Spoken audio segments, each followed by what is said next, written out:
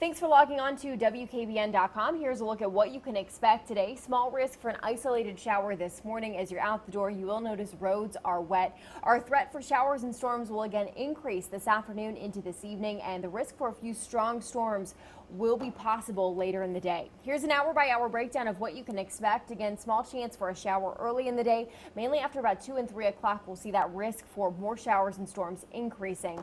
Here's a look at what you can expect over the next 36 hours. Today, it's going to be another warm day. Temperatures will be climbing to the 80s. Scattered showers and storms mainly later in the day. That risk for showers and storms around mainly early tonight. We'll be back into the 60s tonight. Wednesday will feature temps near 80 with scattered showers and storms. And again, that risk for a stronger storm will be a possibility this afternoon and into your Wednesday afternoon.